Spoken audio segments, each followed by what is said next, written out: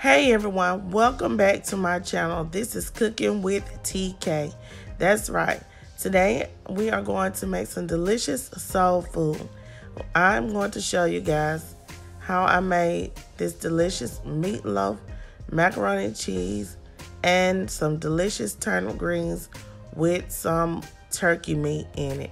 If you guys would like to join me on this cooking adventure, then let's go ahead and let's get started.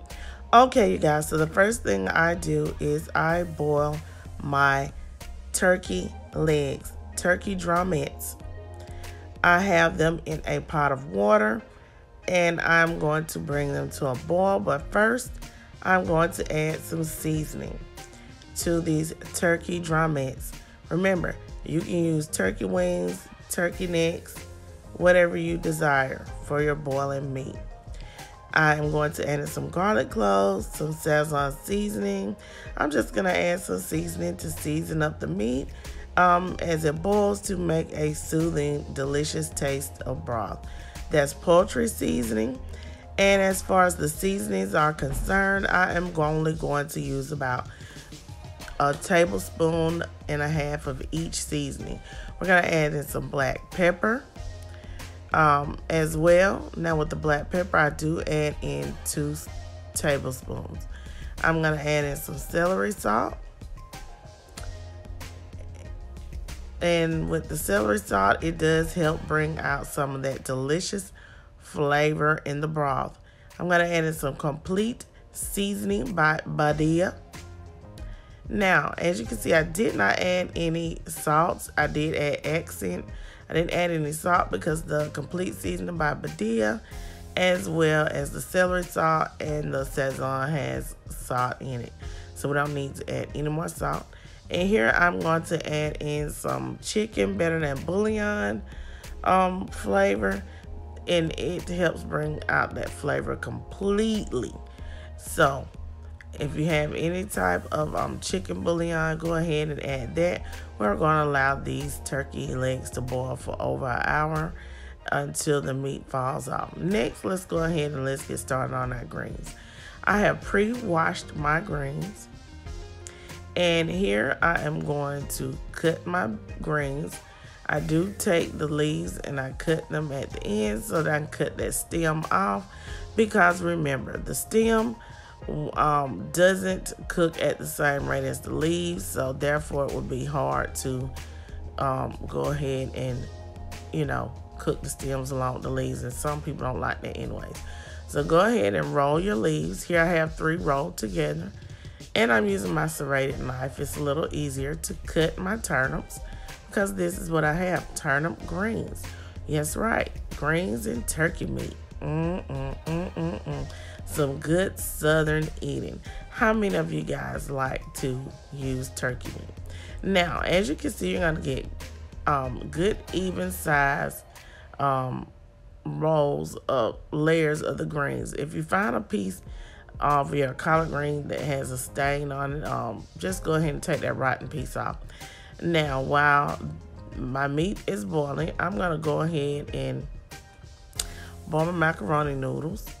And now I'm going to go ahead and put my greens in, okay, into my turkey meat as it's boiling.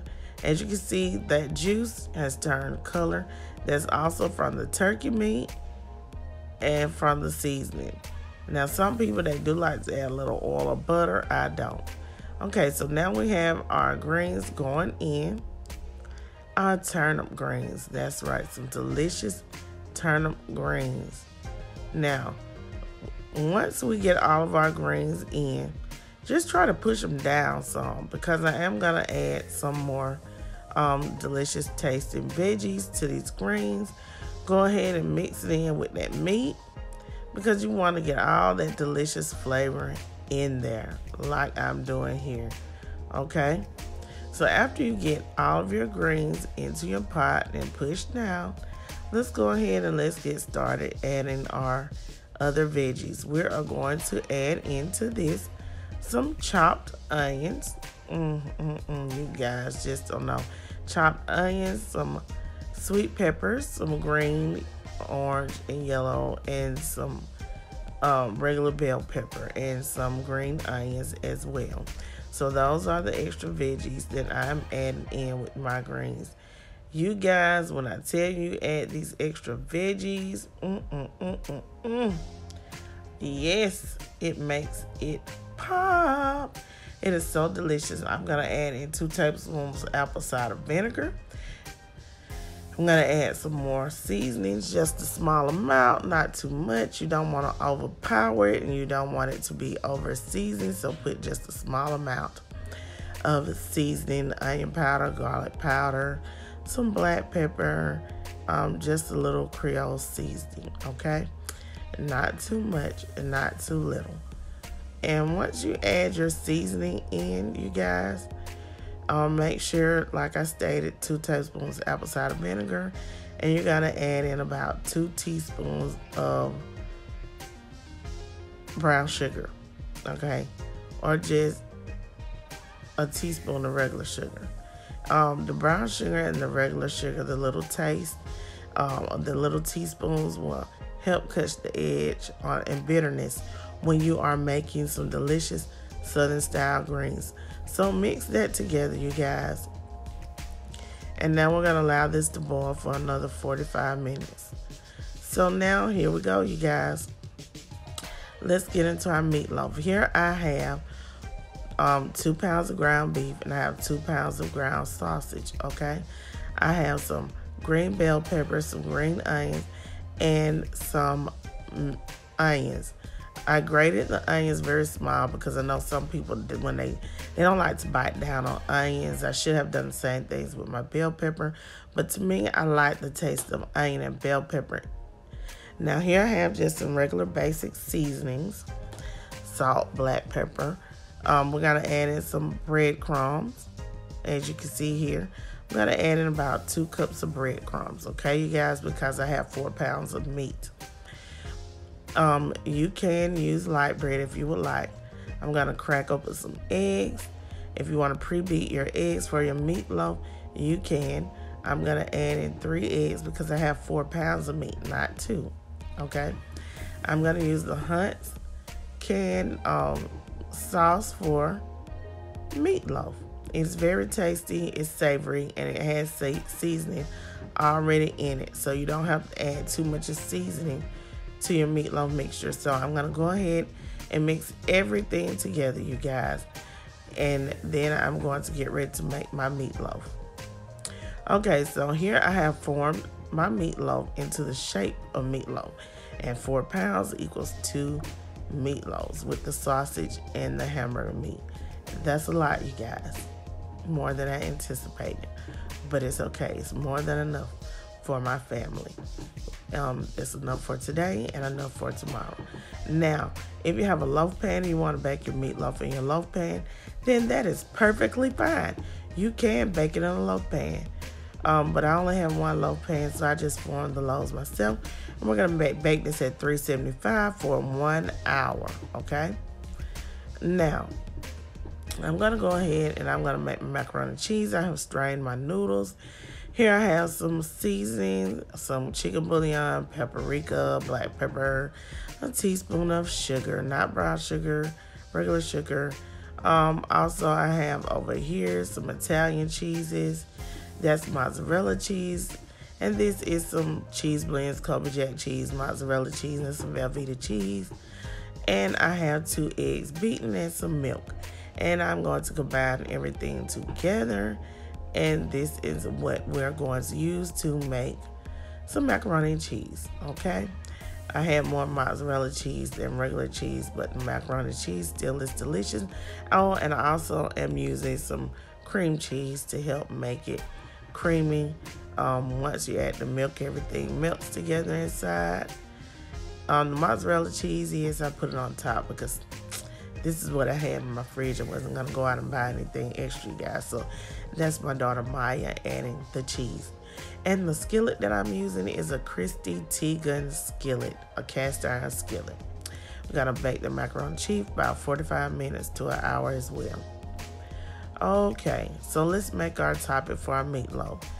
We are going to use the same can of Hunt's meatloaf sauce.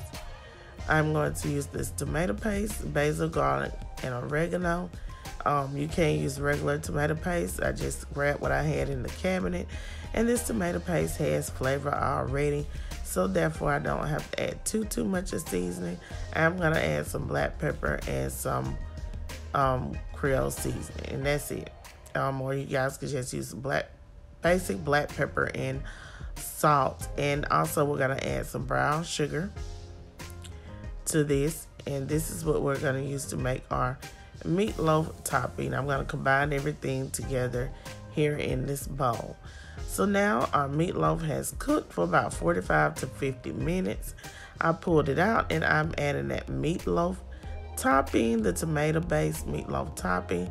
Now remember, you guys, if you don't like the tomato base, you can use a barbecue-based meatloaf topping. That is up to you, but I'm just showing you how I made this delicious meatloaf, and the topping was simple and it was easy and very delicious. So now let's pop it back in the oven, and it is out after cooking completely for about an hour and 10 minutes. If you guys want the glaze to be a little bit crispier, you can leave it under the broil for just a little bit longer, but this is our meatloaf.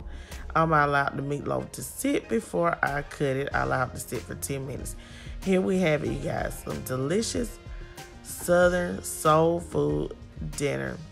Meatloaf, mashed potatoes, macaroni and cheese, and some turnip greens. I hope you guys have enjoyed what I made today on Cooking with TK. This dish was fantastic and delicious. I just want to share you guys this soul food meal for this Sunday. A meal idea for any day of the week that you can cook for your family. Please don't forget to like, comment, share, and subscribe. Leave lots of comments down below. And stay tuned to my channel for another video.